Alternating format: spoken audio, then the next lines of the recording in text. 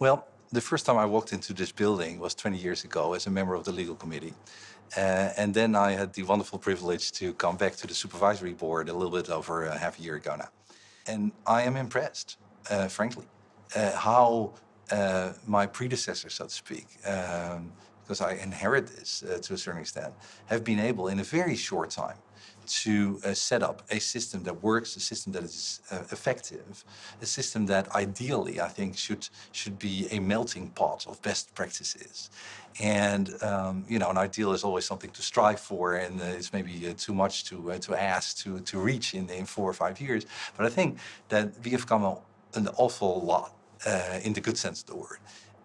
Um, in that I think that you know, this link that has always been there a little bit on the national level between the national supervisor and the national banks has been cut forever, and I think that's a very good thing to do. We now think in terms of your land, and that's the way we should think, the way I have always been thinking.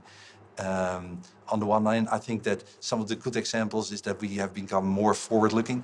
So we look at IT risks, we look at culture, we look at fit and proper, and we also look at sustainability risks. So I think, of course, there's always something to strive towards. We are not there yet. But I think that everyone within the SSM can be extremely proud of what has been achieved in 4 years. I am extremely proud to be part of that and to contribute to its future success.